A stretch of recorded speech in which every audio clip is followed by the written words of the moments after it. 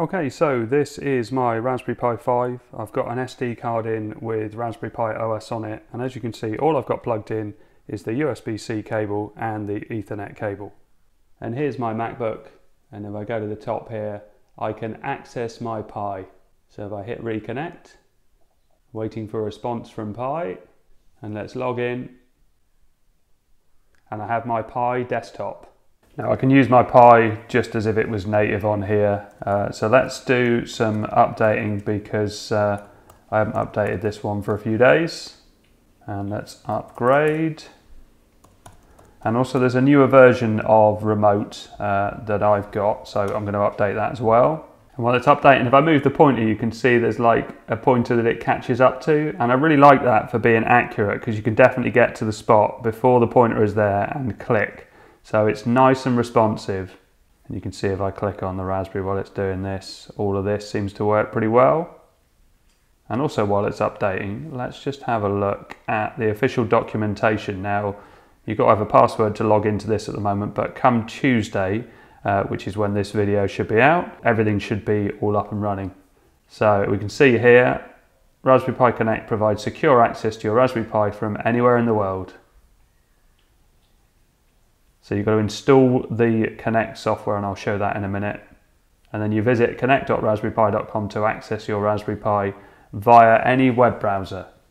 And when you log in, the password that you log in to do the remote access is your Raspberry Pi password. I was putting the wrong password in for a while, first of all, but it would be whatever you use for your name of your Pi and your password. So you can see here, Connect requires a Raspberry Pi running 64-bit Raspberry Pi OS bookworm.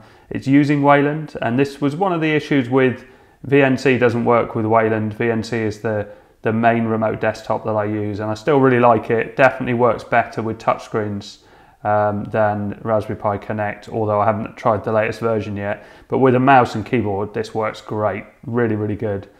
So if I go back, still going, and you see it's remained connected. And this is one of my AI wallpapers. I've got a separate video on how to create your own AI wallpapers if you're interested. And with the software you can have multiple Raspberry Pis, and it gives you lots of status and information about them.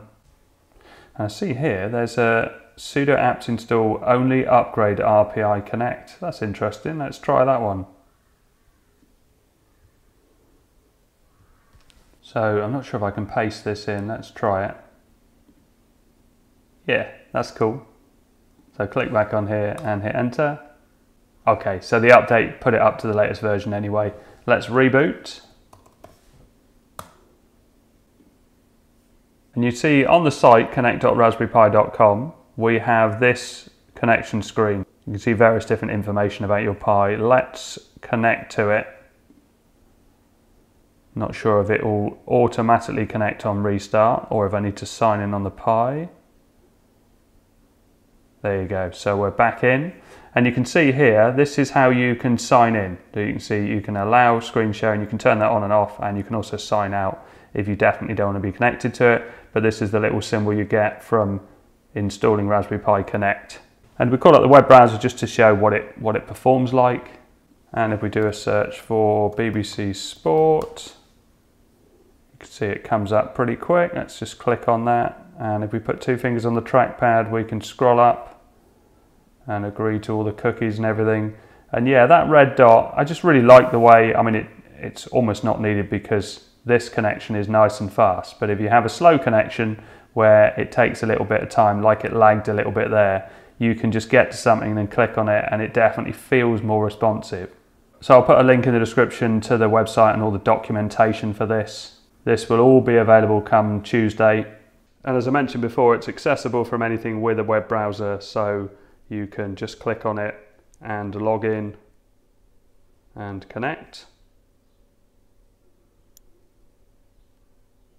And I haven't tried two devices at the same time, so we'll see what happens. So if I tap on the screen, yeah, you can see the mouse pointers come up here. So it looks like you can have both working at exactly the same time, which may come in handy, especially for collaboration. So great work by everybody at Raspberry Pi Towers. Thanks very much for watching. Please like and subscribe.